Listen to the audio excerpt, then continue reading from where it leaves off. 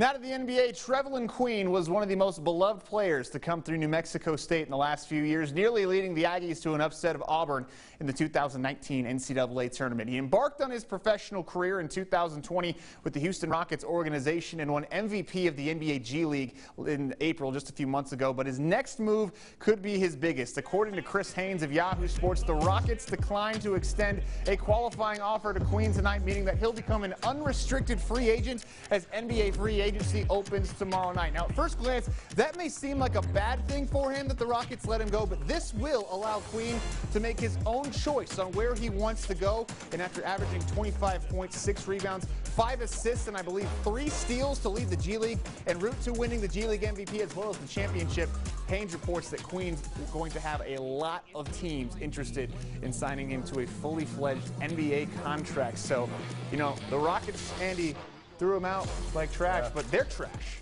So hopefully he can find a team that he can compete for.